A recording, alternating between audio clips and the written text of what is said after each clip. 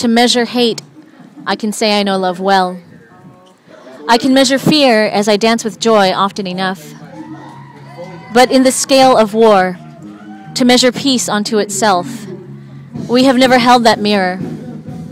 Even in our well-lit streets or suburban living rooms with plants dying on filtered water, we have no idea how to mark the end of war or the beginning of peace except in moments of forgetfulness. In reality, is the opposite of war not peace, but how well we create amnesia? Measure me, then, on how long I can go with, and how long I can go without thinking on destruction. There is war.